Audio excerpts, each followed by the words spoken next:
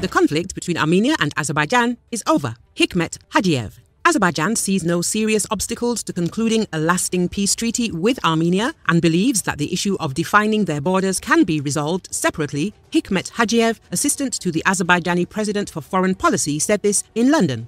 The 35-year conflict is over, Hajiyev told reporters in London. Azerbaijan's strategy now is to achieve peace, and this requires steps from both sides. There are no more obstacles on the way to a peace agreement for Azerbaijan, he said. According to him, Armenia and Azerbaijan have managed to surprise the world with a positive agenda. The military confrontation is over. Indeed, Azerbaijan restored its sovereignty and territorial integrity, and Azerbaijan ended the 30-year-long military occupation of its territories. Azerbaijan declared after the end of the 44-day war in 2020 that it is ready to sign a peace treaty with Armenia. For that reason, Azerbaijan also suggested the 5 fundamental principles and text of the peace treaty.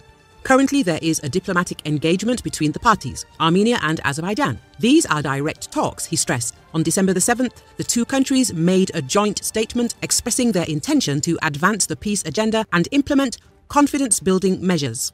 The last 3 months could be considered as the most calm and peaceful period in the history of the Armenia-Azerbaijan relationship since the independence of the two countries. There is no war, no atrocities, and no confrontation, with soldiers returning to their barracks. Relative peace has been ensured on the ground. Now is the time to transform it into a long-lasting peace, including the signing of a peace treaty, the assistant to the president said. Hikmet Hajiyev visited London this week, where he held meetings at the British Foreign Ministry and gave interviews to the British media.